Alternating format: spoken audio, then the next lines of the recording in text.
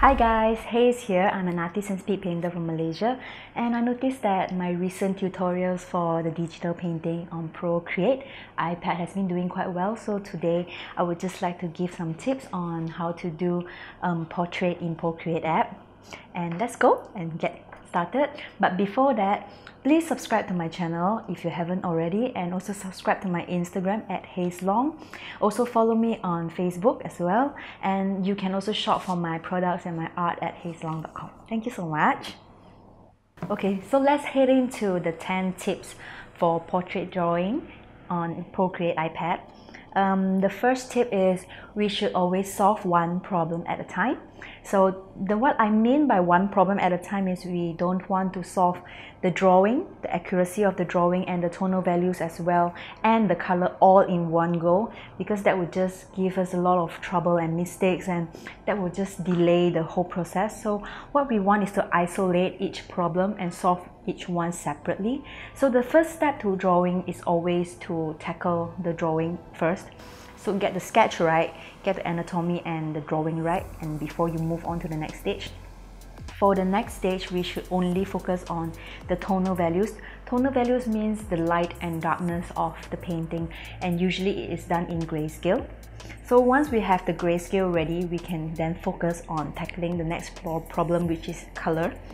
For coloring, then we can then control how much color that we want to put in, because the less color that we paint on, then it means that the grays will be showing. Not everything is at full strength. I mean, when you put red, you don't want like chili red, you know. Sometimes it's a bit of a grayish red, and our face tends to have a lot of gray tones, so they're all neutrals. So in this way, by starting out with a grayscale first and then only moving on to the color stage, it will actually help us in isolating the problem and tackle the final stage of the coloring process easier. Once we have modeled our face and then colored our face, we can then finally move on to effects, which are like highlights and like glitter, makeup, and whatever that you want to add on, tattoos and those kind of things. But before that, we should always focus on the accuracy of the drawing, the values and the color after that. Tip 2. Gradients are your best friend when it comes to doing the grayscale, because this is only for a portrait, yeah? Because our skin here, they have very soft tones, and by getting the gradients correct, we can actually quickly model a face out. So think about painting the face like you apply makeup.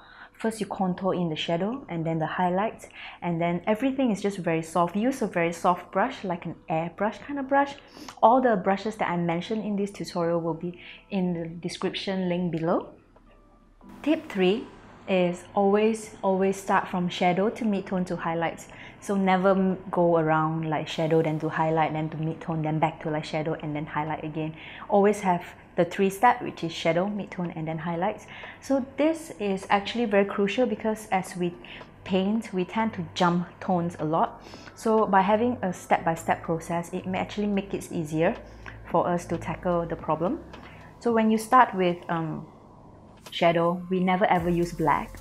We always use like off black, maybe like the 8 value or something like that, but never ever black. And then we can gradually increase the lightness of it to 7, then to 6, then to 5, which is mid-tone, and then slowly up to maybe a 3.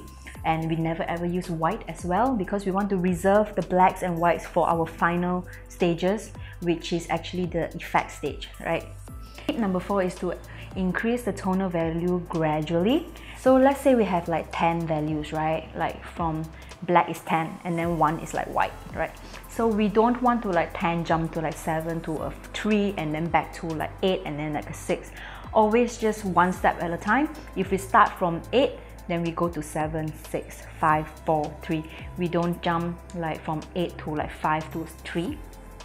The reason why I recommend this tip is because the face has very little values, maybe about 3 values only, but then there are a lot of graduations, little graduations in between the values that we need to get right, which is why I recommended the soft brush. So there is not a lot of values going on for the face. Even if it's harsh lighting, the cast shadow would just be like a plain block of like maybe a value itself. Which leads to tip number 5. we need to prepare our palette beforehand. So if you see here, I have already prepared a plain grayscale palette, followed with a warm grayscale palette and also a cool grayscale palette that I can switch back and forth whenever I paint, and I never jump, so I have all the tan values here already. And then I also have my skin tones palette ready, which I picked up from photos that I see or paintings that I see, and I just get their shadow, mid-tone and highlights and some of the off colors that I think is important, like the lips or the color of the highlight of the blusher and everything. Also, I have this here is a highlight palette of every single color in the spectrum. I have them in very close value to white, so I can just use them to highlight instead of using white, which gives it a lot more realistic result. Yeah. The next tip number 6, is to think about soft edges and hard edges. So just now when I was mentioning about the face and you should use a soft brush to shade in the values, that is actually a soft edge, which is like blended edge. Blended edge and soft edge are the same thing. So soft edges are nice and all, but you can't use them for the entire portrait because there won't be any details, right? So we need to have hard edges at places where it counts. So examples of where you should use hard edges are highlights and details, where you just sketch in the details without blending at all. So blending only can take you so far, and you have to think about balancing your soft edge and your hard edge. You can also allocate the hard edges for regions that you want people to focus their attention on. So that is a great tip. Okay, when you start the coloring process, I'm going to introduce to you this tip 7, which is moving gradually from orange to red then yellow. So you always start with an orange tint, and then once you have the orange tint all over, you can start using reds. Reds for the lips, for the blusher, for the tear ducts, for the fingertips and ears. So the fingertips and the ears and the nose are the places where light scatters a lot because the skin is very translucent, and because of that there's a lot of blood vessels that are showing through. So these are the places that you should concentrate your reds on. And then for the highlights, you should be careful because sometimes they are either yellow or bluish, so you can follow the situation and then just use yellow or blue for the highlights. Tip number 8 is to practice face features in your own style. So for example, for me, I've been practicing my eyes and my lips because I want to have a certain effect over highlights and then lots and lots of glitter and everything. I want to increase the specularity of the modeling as well. So I've been practicing and doing demos and finding references that are similar to this style that I want to achieve. So if you want to achieve something, let's say for your hair or for your hands or for your nose, you should always practice them first and keep them as a reference so that whenever you draw a portrait, you can always refer back and use the modeling that you did before to apply to your current portrait, which would be great because you get to understand the anatomy a lot more. Like if you, for example, if you have difficulty drawing hands or noses or ears, so you can always practice those first and get that sorted out first before you tackle a full portrait. Tip number 9, the second last tip, is to leave the effects for last. Effects are like highlights where you can finally use white or very close tint close to white.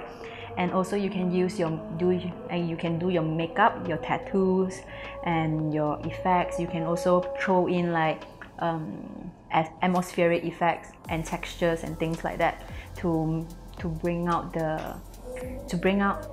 your painting to the next level, because a painting can only take you so far if you keep copying it in a realistic style. So the way to set yourself apart from other artists is in your finishing touches and your style. So your finishing touches, if you can figure out a way to complete the painting in your style, then that would really be your signature whenever you paint. And the last tip, tip number 10, is to refine details in areas that matters only. So this, you have to first decide the focus point of the painting. Maybe it's just in the eyes. So for the eyes, you can spend a long time trying to refine the details for these eyes. And then for the rest, like the neck or the nose, you can just be a little bit more painterly and abstract, and then use less strokes so that it gives it a more spontaneous and flowy approach to it. Also, it will drive the attention towards the eyes, which you're trying to draw the focal point towards too. So these are all the 10 tips, and I hope you enjoy this time-lapse video that I shared with you today. Let me know if you have any requests that you want to learn, and let me know what videos you want to see from this channel in the future. Thank you so much for watching. Don't forget to subscribe, and see you next time. Bye!